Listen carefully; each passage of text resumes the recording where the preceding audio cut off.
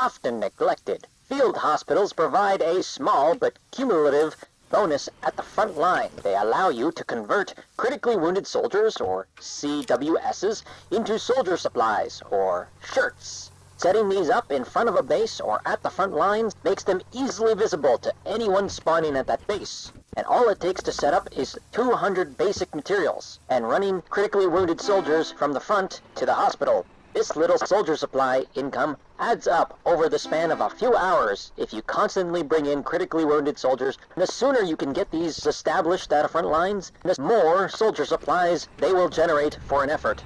For each critically wounded soldier submitted, you will receive, at time of recording, 4 soldier supplies in return after a short while. If you're looking to pick up more tips for the medic craft in Foxhole, please visit the Discord link for this short.